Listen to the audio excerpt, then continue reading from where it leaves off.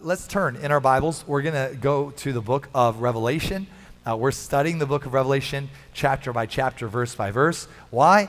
Because it seemed like a good idea at the time. Okay. When I meet visitors out in the lobby, I'll ask them, "Have you ever studied Revelation before?" And usually, 9 times out of 10, people will say, "No, I haven't." And I'll say, "Well, why not?" And they say, "Because it kind of freaks me out a little bit. It's kind of a scary book of the Bible." And I don't know why people would say that. I mean, last week we read about the part where a third of humanity dies in the whole earth. So I don't understand why they'd be bummed out by the book. You know, the week before that was on the abyss opening and the locust with scorpion power being released on humanity. If you weren't here for that one, that was a good time. Okay. You know, if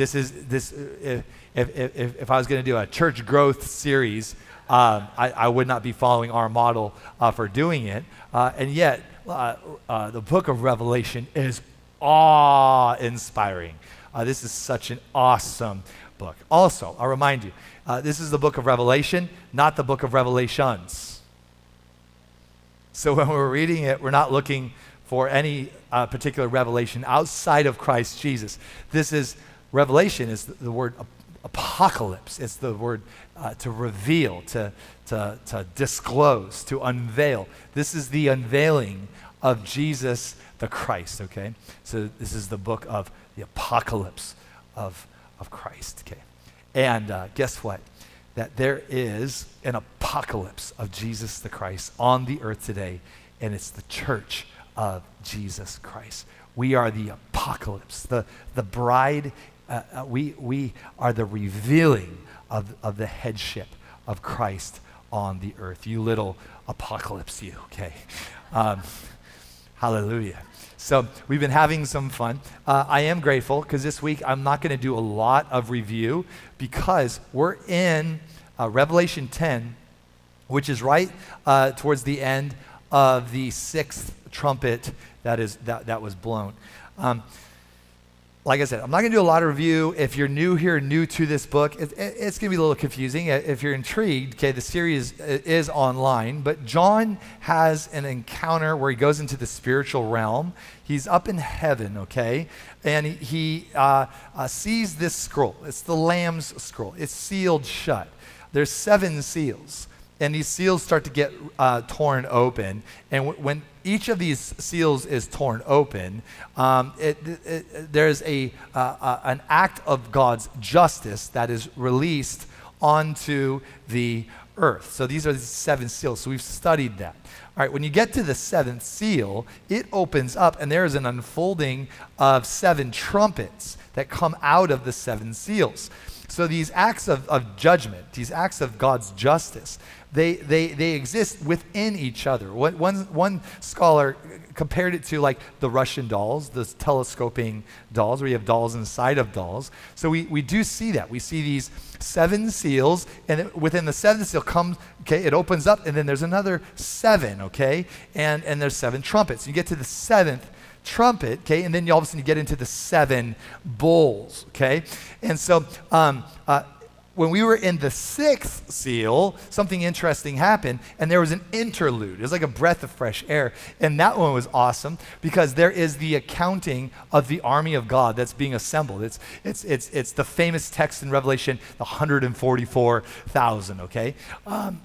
So you have that, and you have the accounting of the Jewish tribe. So John hears, "Behold, the 144,000," and he turns to see the army, and he thinks he's going to see 144,000 collected in the throne room. You know, the army of God is being assembled.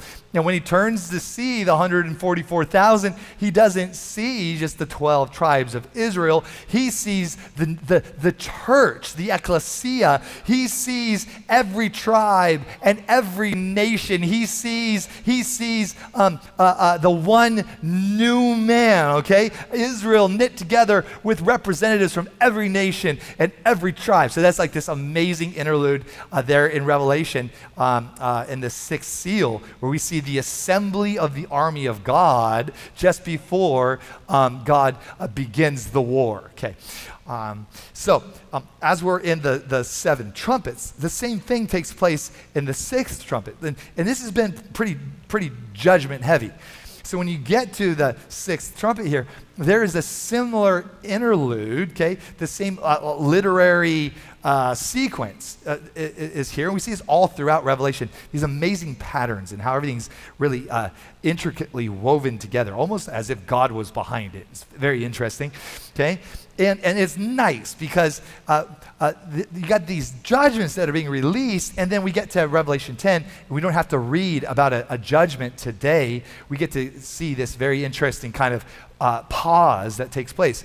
And within this place, there's a very interesting interaction that takes place between the heavenly realm and what takes place in John, the author of this text. And it absolutely lines up with what Pastor Matt was talking about being sent, okay? So that thematically just lined up perfectly, as you're going to see here in a quick second, okay? So Revelation chapter 10. Now, when we're reading Revelation, we see that there are the letters to the seven churches. Why? Because this was a letter written to the first century church. So it was to them for us. So when we read this letter, we try to put ourselves in their shoes. We try to, let's say, if I was in the first century church and I received this letter, how would I read it? So it was written to them for us. It was not written to the American church in 2024. Therefore, we don't interpret the text with the headlines, even though it's so tempting to, especially in light of what we witnessed with the opening ceremony of the Olympics. Now, I did not watch it because I'm a heterosexual.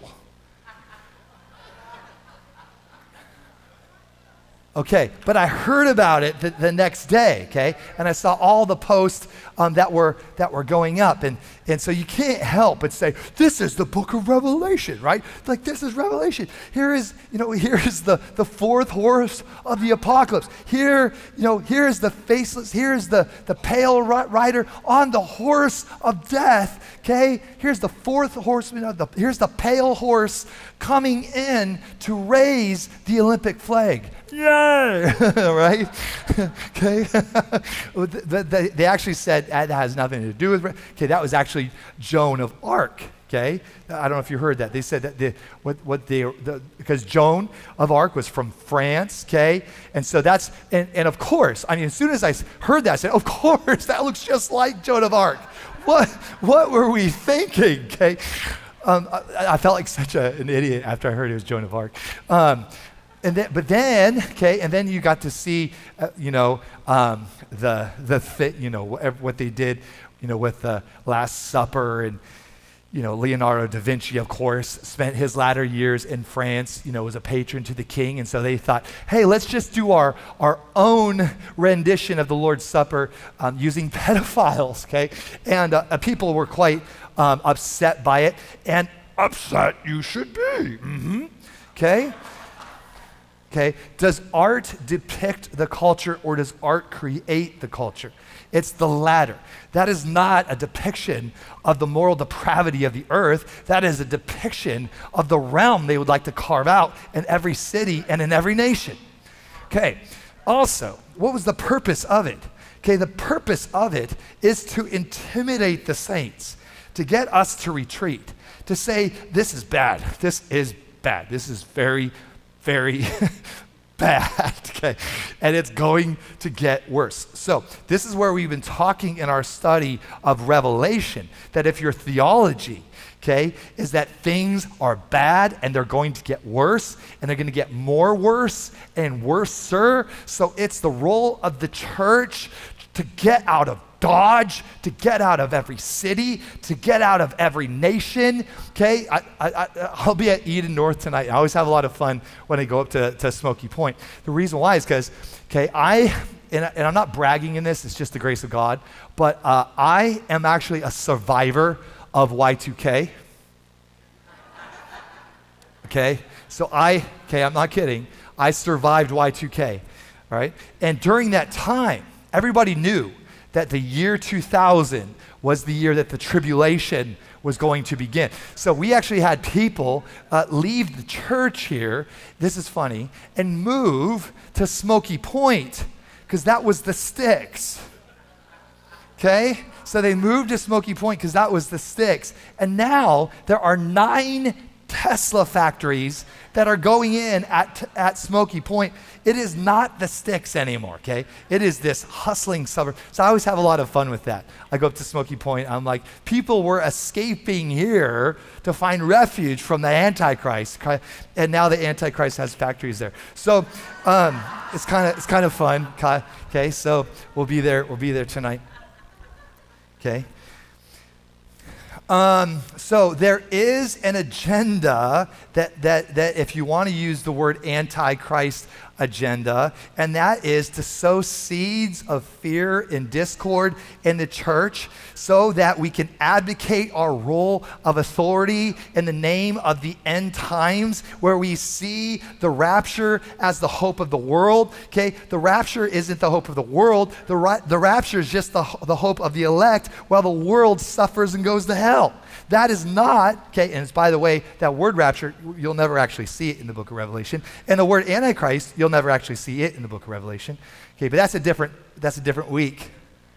So what do I believe? I believe in the prayer of Jesus, that when we pray, we would pray this way: Our Father who art in heaven, hallowed and holy is your name. Let your kingdom come. Let your will be done. Where? On earth, in every city and every nation as it is in heaven. Okay? Jesus said this. And then when Jesus, he died and was buried, was resurrected, okay? And then he said, do what? He didn't say move to Smoky Point and hide. He didn't say, buy guns and ammo and Top Ramen and Bud Light and just wait for the rapture. Now, don't get me wrong. Y'all should have a lot of guns and ammo and Top Ramen, but not out of fear, just to have a little fun. You can cook that stuff in 2 minutes. Have a fully nutritious meal. Add some shrimp to it. Jesus said, do what? Go into every city, go into every nation, go into all the world and make disciples. Do you see the difference? Fear gets you to disappear, but courage gets you to show up on the front lines. I'll say it again. Fear comes to get you to disappear, but courage comes to get you to show up on the front lines. Where is the church needed? On the front lines. And that is why when we changed our name from Seattle Revival Center to Eden, we said, because it is going to be our Edenic mandate that we're saying yes to, that we love Seattle. Seattle Revival Center, awesome. We love revival, okay? We love centers, especially the Science Center in Seattle, okay? We love all of those things. But God has in his heart for us as a people, cities and nations. Okay, cities, so we've said it like this. We exist to transform cities and nations with the power and love of Jesus Christ. You say, well, that's very presumptuous. How dare you? Who do you guys think you are, that you're going to transform cities? And how are you going to do that? We said, well, this is how we're going to do it. We have 4 rivers here. Family, okay? We believe that God does everything in the context of family, okay? That's why Jesus said, pray this way, Father. Okay, so there's, by the way, there's some pretty big agendas for family in America.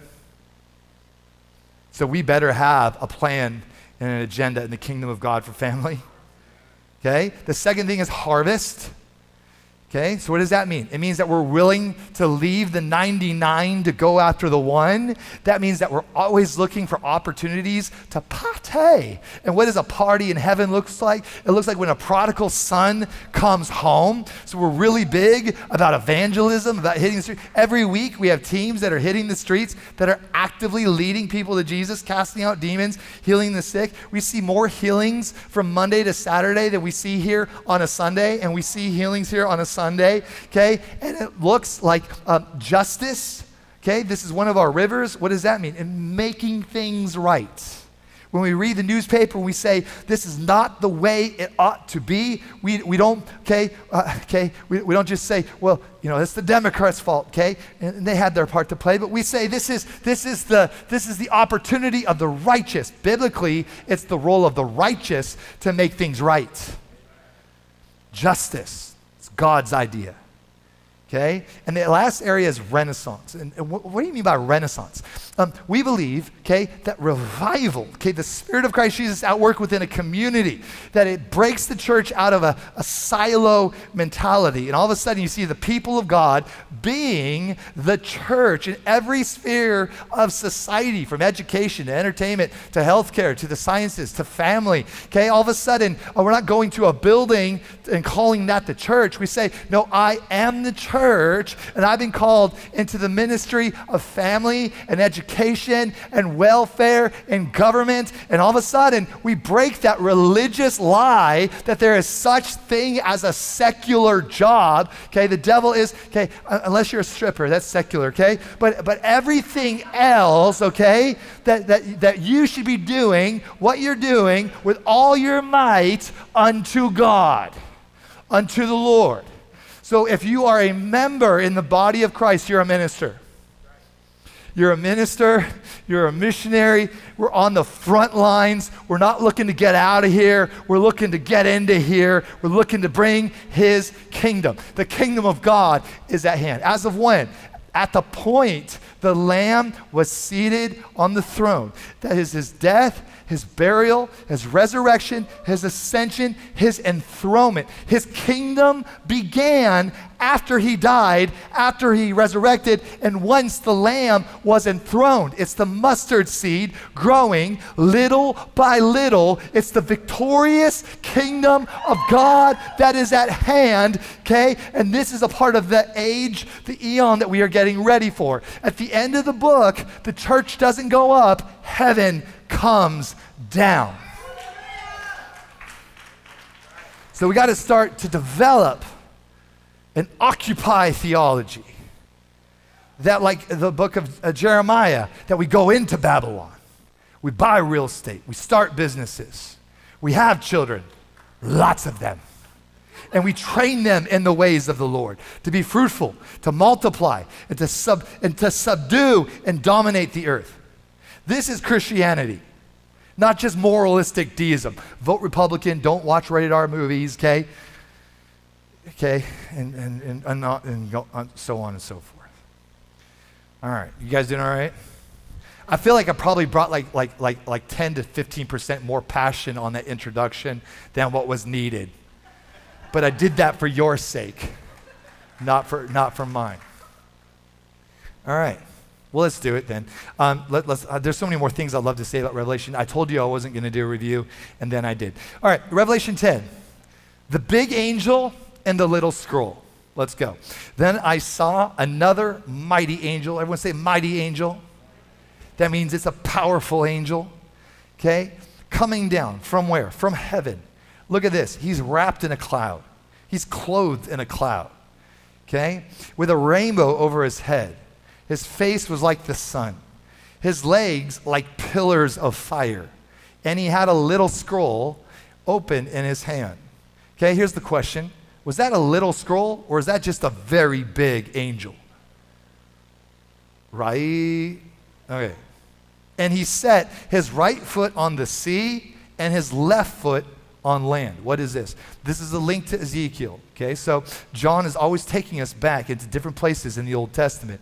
This is Ezekiel 2, verses 9 and 10. Then I looked and I saw a hand stretched out to me, and in it was a scroll which he unrolled before me, and on both sides of it were written the words lament, mourning, and woe.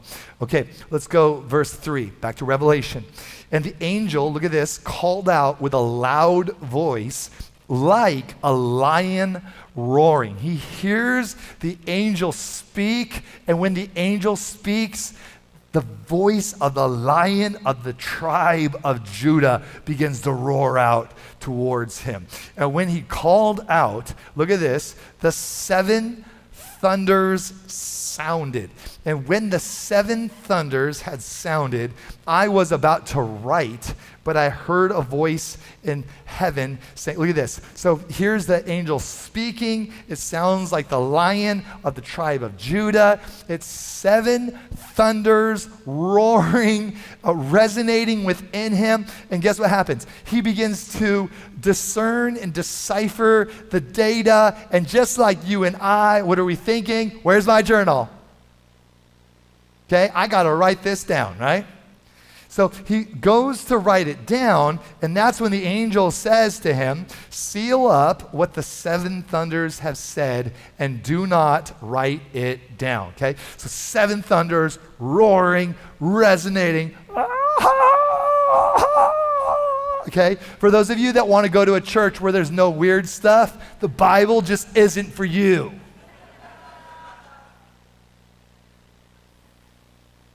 By the way, I love that. You know, no weird stuff. Okay, all right.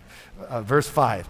And the angel whom I saw standing on the sea and on the land. That's a big angel, okay? That angel's fortified, right? He ain't going anywhere. Look at this. He raises his right hand to heaven and swore by him who lives forever and ever, who created the heavens and the earth and what is in it, and the earth and what is in it, and the sea and everything that's in it. Okay, think about this for a second. Think about John for a second. And all of a sudden, here's this mighty angel clothed in a cloud, okay, rainbow, halo, massive angel, legs of fire, one leg's on the sea, one leg's on the land. Imagine this angel's going to talk to you. He opens his mouth. The lion begins to roar. Okay, I don't know about you, but like even lions roaring at the Woodland Park Zoo freak me out. Right? This is heaven. This is like a heavenly, okay? It ain't a roar. It's 7 thunders roaring, resonating, and it's filled with data. Okay, it's like Matrix. This is like download time. Okay? How do you know so much? The 7 thunders. What? Okay? He goes to write down, don't do that. And then all of a sudden, he watches, he observes this angel. Imagine this. You look at this mighty angel, and this angel has a moment with God. And this angel raises up his right hand as if he's about to be sworn in. And he gives a vow by everything created that there will be no more delay. This angel takes a vow, an oath before God that there will be no more. Imagine observing this. All right. Good times. What verse are we in?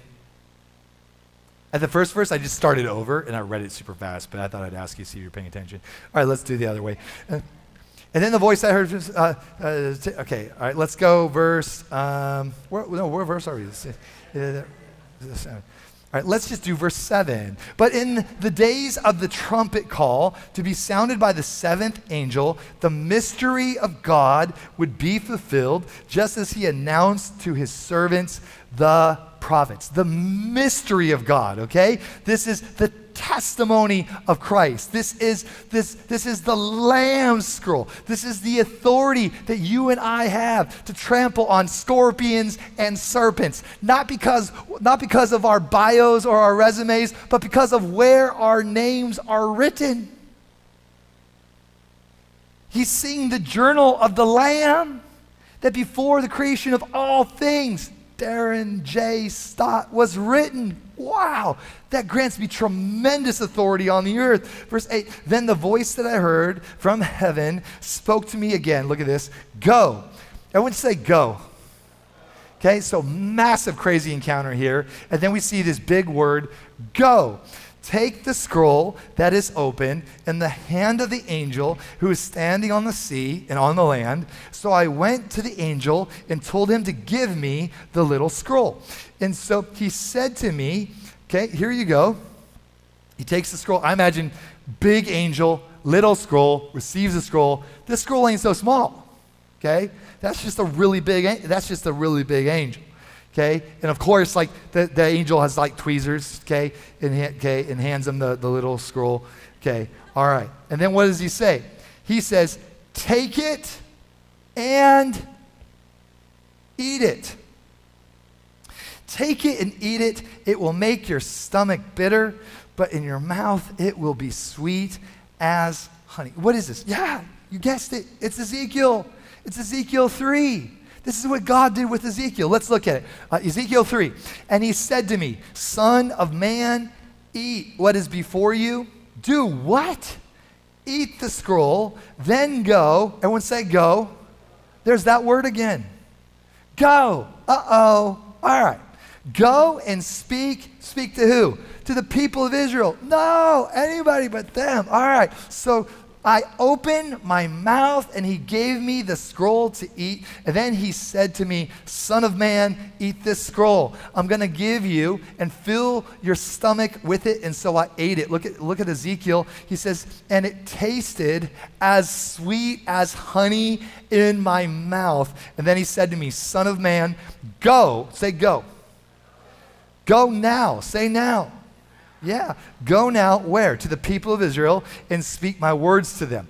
You are not being sent to a people of obscure speech and strange language, but to the people of Israel, not to many peoples of obscure speech and strange language, whose words you cannot understand. Surely I had sent them to you, they would have listened to you, but the people of Israel are not willing to listen to you, because they are not willing to listen to me. For all the Israelites are hardened and obstinate, but I will make you as unyielding and as hardened as they are.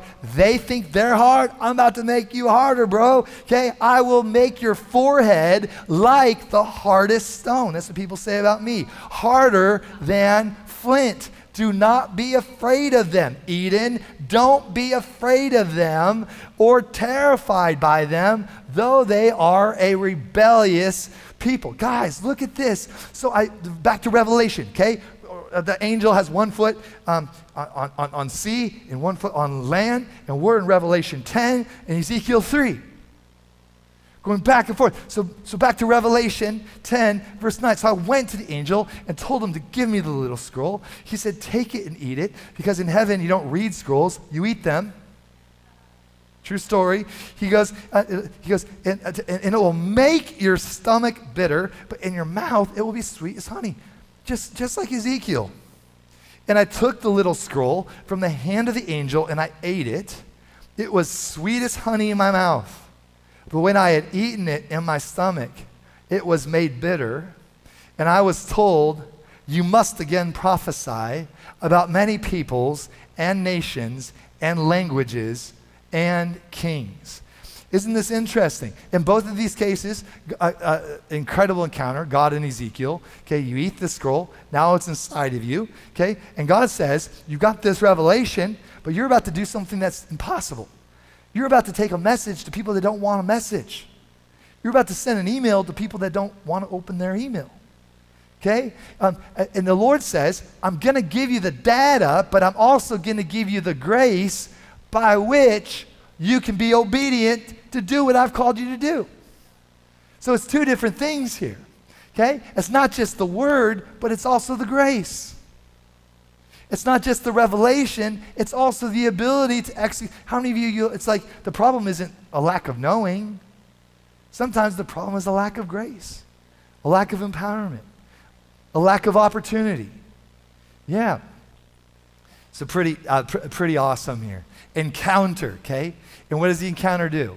It leads to a go. Every encounter with God in the Bible, every encounter with God always leads to a big word, go.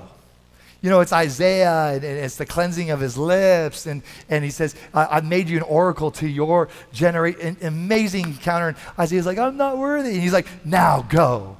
Okay, it's Gideon who's hiding in a wine press threshing wheat. Okay, incredible encounter. And then God says, now go. It's the disciples after 3 years of ministry. And Jesus is like, well, I think you know everything you need to know.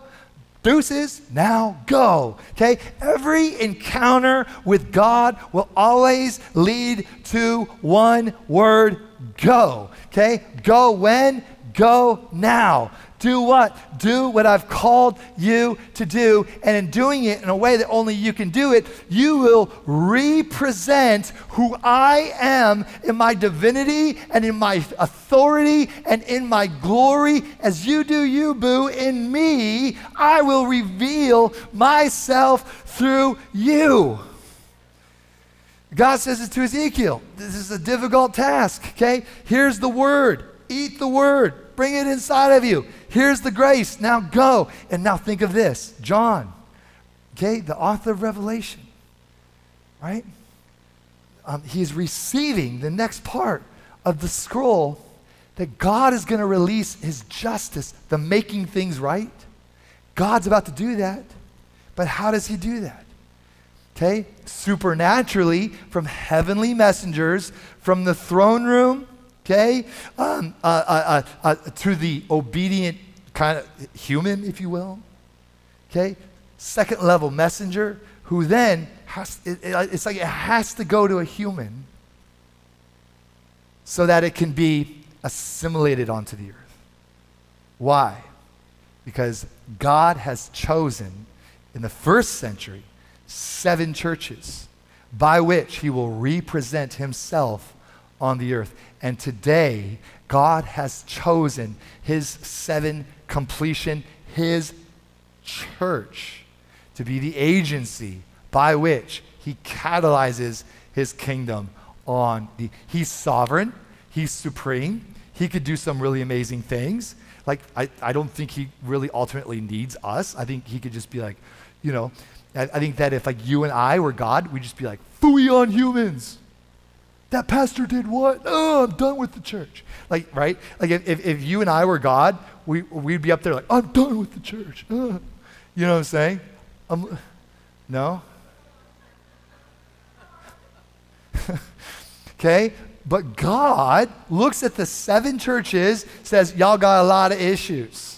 It's all, okay, I'm going to address it. I'm going to give you the change, the grace to grow up. But I have chosen you in your imperfection to be the embodiment of my authority onto the earth.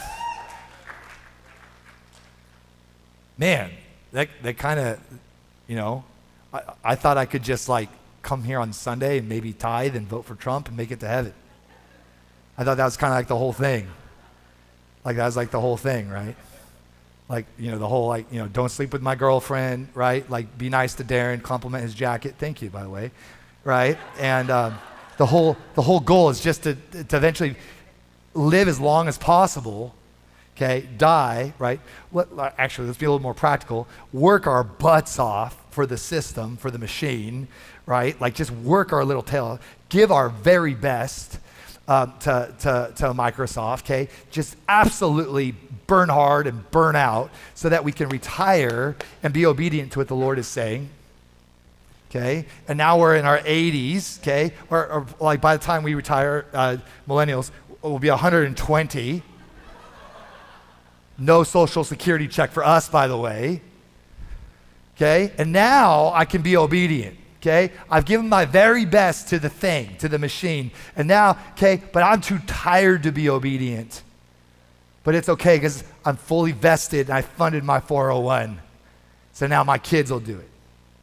Not if they follow our lead. Yeah.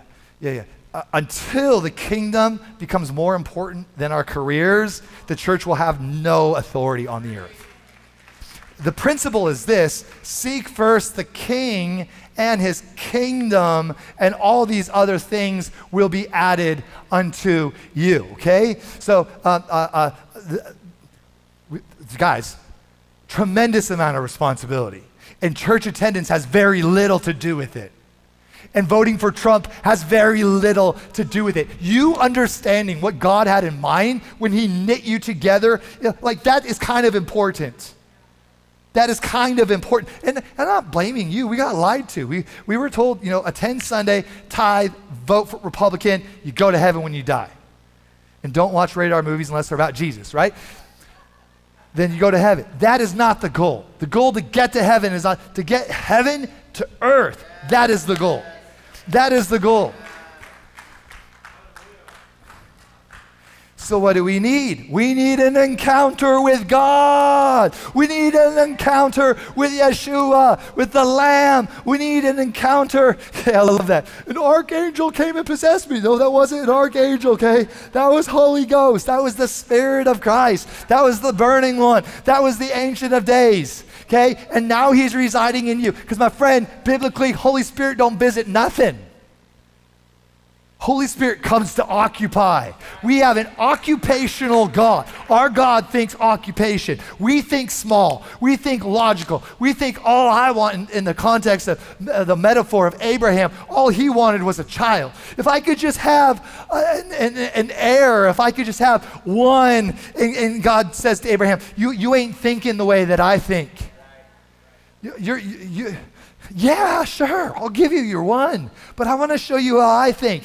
Abraham, leave your tent, come out of your tent and look up at the stars and count the stars. You're asking for a son. I want to make a nation out of you. And listen, God has not changed the way that he thinks. He still thinks, he's just as crazy as he's ever been. And he's looking for a generation that is just as crazy as he is. He's looking for a people that will think big and dream big. He's looking for a people that he can occupy. He's looking for a people that will fear no evil. He's looking for a people that don't get bummed out by the Olympics. They get inspired by it. He said, that sounds like gunshots. Let's go, baby. That sounds like a giant. That sounds like a giant trying to intimidate the people of God. Who does that uncircumcised Nephilim think that he is? Hey, Goliath, it's a good day to die. Ha ha!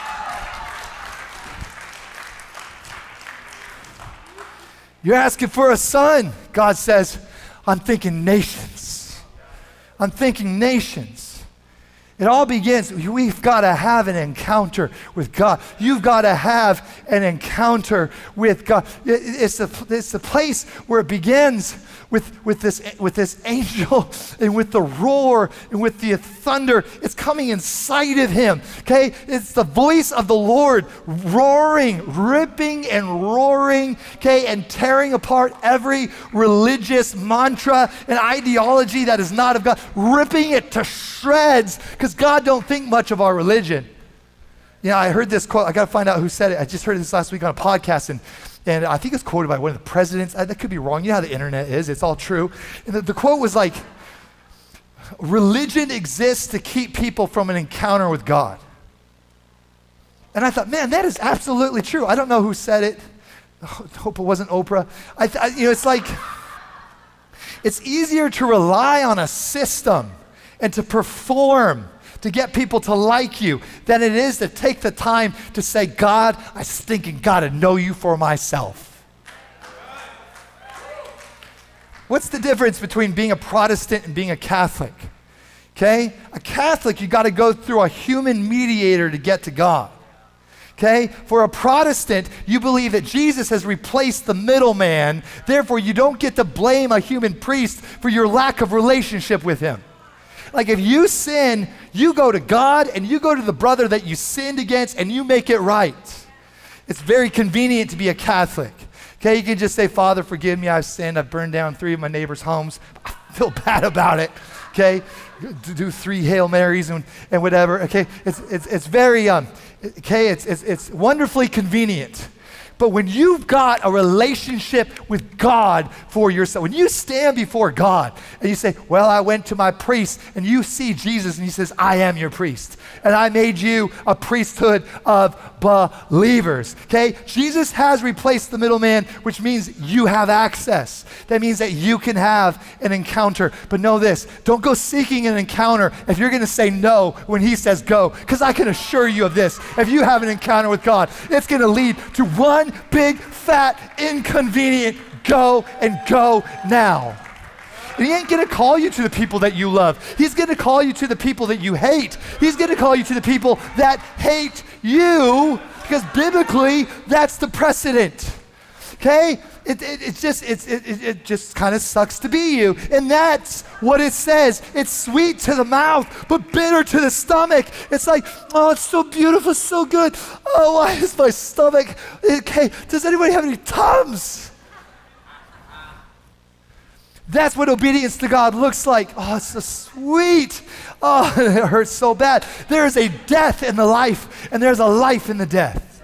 And there's nothing more beautiful than to be crucified with Christ. There's nothing more beautiful than to say, this stinks. I don't want to do this. I don't want to say this. I don't want to be this. I don't want to stop doing this. I don't want to repent. Okay, I don't want to be married to you. I don't want to be your father. I don't want to have this job. And you say yes to God. You say yes to God, and it's sweet in your mouth, and it's bitter to your stomach. There's a death in obedience, and the death is good, and you should die to yourself and come alive in Christ. You should say yes to him and let the carnality die. Let it die.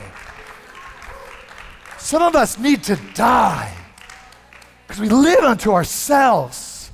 So it's honey in the mouth and honey in the belly. You better look out. That honey might not be from the Lord. It's sweet to the mouth, okay, bitter to the stomach. It says here, I was filled with the seven thunders of God, filled with the data of God. I wanted to process it. I wanted to write it down. And the angel said, you just wait. You seal it up. Like Mary pondered these things in her heart. She wanted to tell everybody about what God was doing in her life. But she didn't. She held on. There was something sacred that God was doing inside of her. John wanted to immediately export this. And the angel says, there is something sacred that God is doing in your life. Seal it up. Then we see, after this takes place, the command to eat the scroll, okay? What does that mean? You eat the word, okay? You don't read the word. Anybody that's ever been to heaven and engaged with any scrolls in heaven, I've never heard of anybody reading a scroll in heaven. They always eat the scroll. Why? It's Jesus saying, this is my body that is broken for you. Take and eat in remembrance of me. This is not just knowledge. I'm going to read it. I'm going to read another book. Readers are leaders. Just read another book. Read another book. Got all these books, okay? Okay. If you actually did what was in those books, you'd be a billionaire and have six-pack abs. I just need more knowledge. You need more knowledge. Read another book. Don't read the book. Eat the book. Get the revelation inside of you so it breaks down inside of your gut and it becomes a part of who you are. You know, but the professor says, you know, people say, like, Darren, how do you prepare for this, for what you're experiencing? Okay, how do you do this? You know, what I try to do, I try to get as much in front of me as I try to eat as much as I possibly can during the week. And I'm not trying to remember it. I'm not trying to analyze it. And I'm not trying to memorize it. Memorizing the word is great, but I'm just all week long, I'm eating. Okay, going back to the Bible, okay, reading, okay, eating, okay. And I don't even try to make sense out of it. Just commentary after commentary and just eat. Okay, I open up to a text. I have no idea what that says or what that means, and I'm like, I gotta preach on that. When? I better eat. Eat. And then guess what? I don't know when it happened. The Holy Spirit, at a certain point of time, the Holy Spirit just shows up and begins connecting the dots. You eat the word, you get it into you, get all this stuff. It makes no sense, but all of a sudden the Holy Spirit comes and connects the dots. You get the word into you. You eat the word, and when the Spirit comes, you'll, as Paul Keith Davis says, eat the word, vomit the revelation. Okay, I like the eat the word, vomit revelation. Okay, it's crude. That's why I don't say it. The Hebrews would use the word naba for prophecy. That is, you eat the word, you get the word of God, get the laws of God, the ways of God inside of you. When the Holy Spirit shows up, The word nada means bubble up. And that means the word of God, okay, will assimilate and sequence itself inside of your spirit. And you, without knowledge of what you're even saying, the word of God will bubble up out of your mouth and you'll begin to prophesy. Okay? And this isn't just nothing from nothing. You feed your spirit man, and your spirit man knows how to sequence the revelation and knows how to bring it up at the appropriate point. Okay? And for this reason, you never have to disqualify yourself based off of incompetence or a lack of knowledge when you have the Holy Spirit. Why? Your responsibility isn't to understand it. Your responsibility is simply to eat it. What are you feeding yourself? You got to feed yourself the right things so the Holy Spirit has the right stuff to work with. You know, we're filled with impartation, filled with thunder. Just declare impartation. Okay, impartation. Eat the revelation. Get it into you. And number 3, get ready for your commission. And this was what Matt was saying. We are an apostolic community that honors apostles, and that means that if you are a member of Eden, you're a sent one. You're a commissioned one. You're a member, therefore a minister, therefore a missionary. So you have to be aware of your commissioning, of your empowerment. You're trusted. You're trusted by God. I don't say it in a manipulative way. How many of your parents ever just looked at you and say, I trust you, man. I trust you. And you realize, no, my parents never did this with me, but my friends' parents did. I trust you, Jacob. I trust you, right? And you're like, you don't trust me? Why do you keep saying that? Shut up, right? Just let me do my thing, right? I trust you. No. In the kingdom of God, you are so trusted. You are so called. You are so empowered. You are so enabled by grace. And I don't know what he was thinking when he decided to set this whole thing up this way.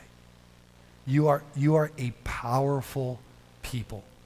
And the only thing that would say otherwise would be a religious system that would come to get you to pledge your adherence to a system and to a person that disqualifies direct access and empowerment from the Spirit itself.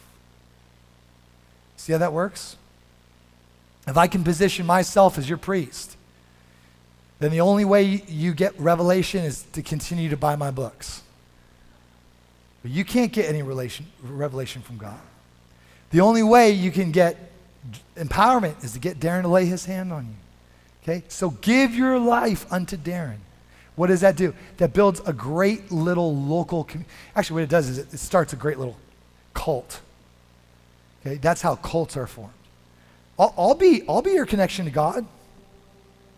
I'll be your priest, and then what happens? Okay? All of a sudden, Darren's not there for you. Your whole world falls apart. You need to know Jesus. You need Jesus. You need Jesus. You need Jesus. You need to know the Father. You need the Spirit, not a visitation. You need a habitation. That way he's constantly harassing you. A holy habitation means constant holy harassment. It's the Holy Spirit saying, wake up, let's go. We've got things to do, things to do, things to do. You're like, oh, what do you mean? Let's go. You know that term people say these days? Let's go. Okay. I'll put up a message on Facebook, you know. We're gonna go to City Hall. Okay, everyone's, let's go. Okay. Yeah, let's go. Hashtag this. It's biblical. Every encounter with God will lead to an angel saying, let's go. That's what heaven's saying to the church. Let's go. Let's go. Let's go ye. Let's go now. You're not disqualified. You're qualified. Let's go. Pieces. I'm just kidding. I'm not bold enough for that. One of these days, I'm just going to drop a mic and leave.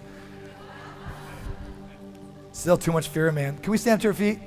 I think you guys are awesome. I call you blessed and highly favored. God has created you for such a time as this.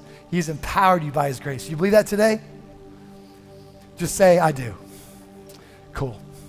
Let's pray. Hold out your hands like a receiving posture. Father, I just pray for grace right now, divine enablement to do what you have called us to do. For those that don't yet know Jesus here today, I pray that they would choose this day to make Jesus not just their Savior, but their Lord and their King. If that's you, just say, Jesus, I believe in my heart. Let's do it together. Jesus, I believe in my heart.